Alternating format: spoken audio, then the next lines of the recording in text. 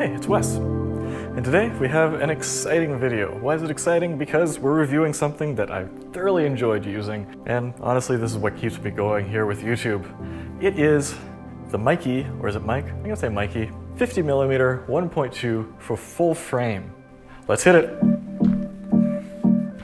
What are we looking at here? Well, this is a DSLR native lens. As you can see, there is not much going on in the back end here, but this one is specifically for E-mount. You can get this for almost any mount of camera you want though. In the past, I haven't looked at Meike lenses much because generally they've been producing just the cheapest lenses that they can produce. I'm not complaining about that. There is a market for that, and that's the market they've been in. This, however, is not one of those. This is a wide aperture, tough as nails, full frame lens for E-mount. Did they have what it takes to step it up? Let's find out, starting with the categories, as always, the build quality. As you can see here, we have an all metal construction. The lens hood and lens cap, however, are not metal. The lens hood, I believe, is made of cheese. It is probably the cheapest feeling lens hood I've ever felt in my life. That's a shame. The back cap, likewise, seems to be made of a cheaper plastic than the usual E-mount back cap. The lens cap though, it's pretty standard, feels fine. Lens itself, very substantial, very metallic. The focus wheel is nicely knurled, if a little bit slippery, and the aperture wheel has knurls as well, but a big blank space here unfortunately that makes it a little harder to use. It is decently well dampened, not the best I've ever felt. And as you can see in the front here, the focusing is not internal, it comes out. As you might guess, there is no weather sealing for this lens. That loses a little bit of point there. We're looking at an 8 out of 10 for build quality. Handling and usability. We're in some very similar territory here. So let's talk more specifically about these parts attached to the lens. Number one, this back cap. It has an odd characteristic. With the other E-mount back caps, you can put it on, as long as it falls into position, it'll go on. This one is much more particular. You have to get it in only one orientation. That's a pain in the butt. This lens hood, if you squeeze it too much, it doesn't like to come on or off. Because it's so squishy, you can lock it into place accidentally by squeezing it when you're turning it. It's easier if you just grab it by the side because then you don't deform it, but that should be unnecessary. And as is often the case, I do take issue with the aperture ring. Feels great, a little too smooth here, but the big problem is I can easily move the aperture ring and the focus ring at the same time. There is no lock, there is no clickable, declickable thing going on. Let's have a look over here at the TT Artisan 50 1.2. The aperture ring is completely smooth, incredibly tiny, a little bit easy to bump, but these clicks. Delightful clicks. And the clicks keep it from wandering around. The Meike, however, has nothing to keep it from wandering around. And it's not the worst lens in this aspect that I've ever tested, I will grant you that. That would be the 7 Artisan 60 Mark II macro lens. This aperture ring, oh boy, it moves way too easy. This one here, you might use for cinematography, for videography, so I can see why they would want it to be declicked, but I want it to be declickable or have a lock or something.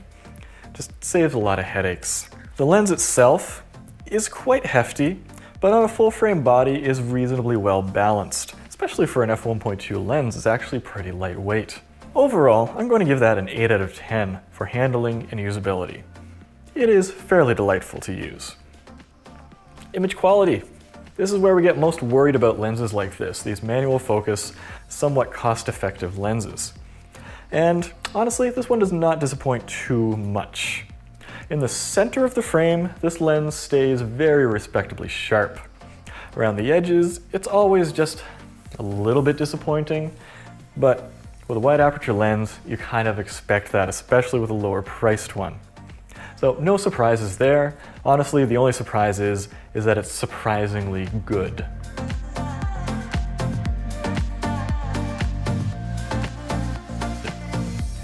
Where it comes to contrast, it's a little bit low contrast, not the worst I've seen. This lens hood, however, could be helping us out a lot more than it does.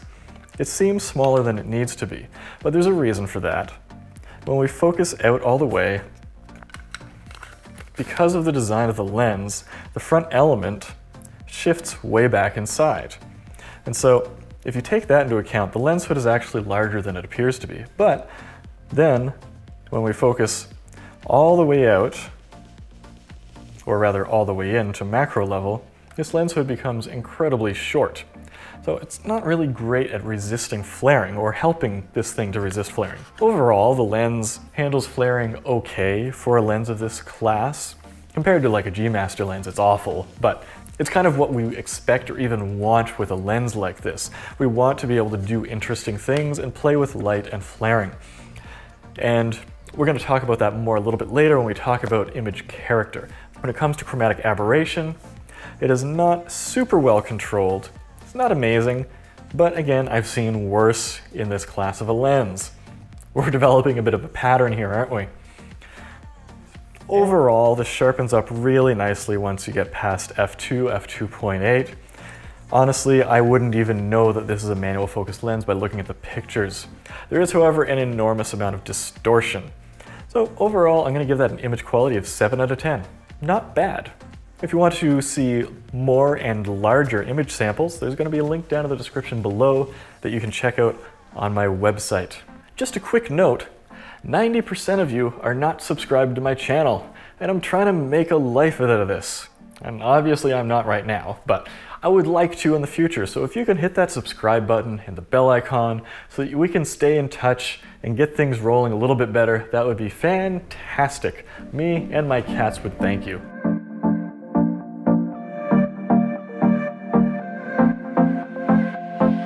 Image character. This is where we have high hopes about lenses like this, at least I do. You expect to have something interesting going on here. And do we? Yes, we do. I mean, you probably already knew that based on the image samples that we've shown already. This does not have quite a vintage look to it, but nor is it quite modern. It's kind of a blend, which is nice. The backgrounds can get a tiny bit nervous, but usually do not. The bokeh, not always perfectly round. There's some onion ringing going on. But the lens flares, though not well controlled, are fantastic. I love the rings and the rainbows, and it's beautiful.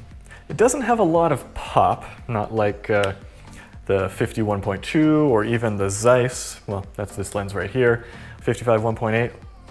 Unfortunately, it doesn't have a lot of that, but it has a beautiful look to it, and when you get all the way open to f1.2, although the lens isn't super sharp anymore, it has a delightful, smooth character to it. And then when you stop it down to like 1.8 to 2.8, you have some nice, slightly vintage-inspired looks to it. I really, really like it. I'm gonna give that a 9 out of 10 for character. I thoroughly enjoyed this lens. Autofocus. It has none. And this lens is compared on price and all performance aspects against autofocus lenses, so I have to give this a 0 out of 10. These things tend to pick up a bit on character and on price though. So let's move right along from our 0 in autofocus to value and see if we can win some points back here. So this Meike 51.2 is $360. Not bad. Meike has one of their usual lenses, a 51.7 for $110. As I said before, they often make the cheapest lenses that they can make, and that is one of them. TT Artisan, they have a 51.4 at $235. 7 Artisans has a 51.05 for $490. Midicon, as we know for their Speedmaster lines, has a 50.95 for $800.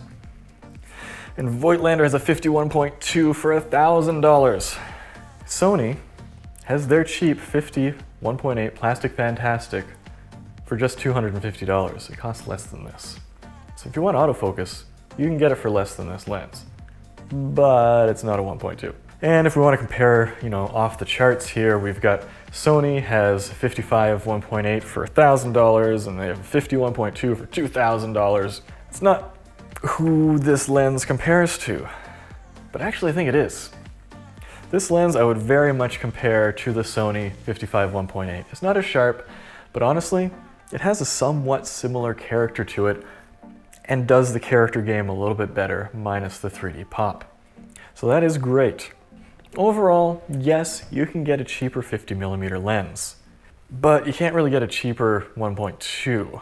And a lot of those manual focus f1.8 and f2 lenses likely don't have the same image quality as this lens does, so I'm gonna have to give this a 9 out of 10 for value. When it comes to a full frame f1.2 lens, this is a fantastic bargain, especially for the performance. So overall, that gives us a 41 out of 60. If you wanna see where that fits in our ranking scale, have a look at this chart right here. This is a lens that has particular flaws that produce beautiful images with fantastic character, and that's why we get lenses like this, not to save money, but to get a particular look. If you liked the looks or didn't like the looks of this lens, let me know down in the comments below and we'll talk about that. If you have any other questions or issues with this lens, let me know. Again, I'd love to chat. So, until next time. No clicks. Let's go take some photos.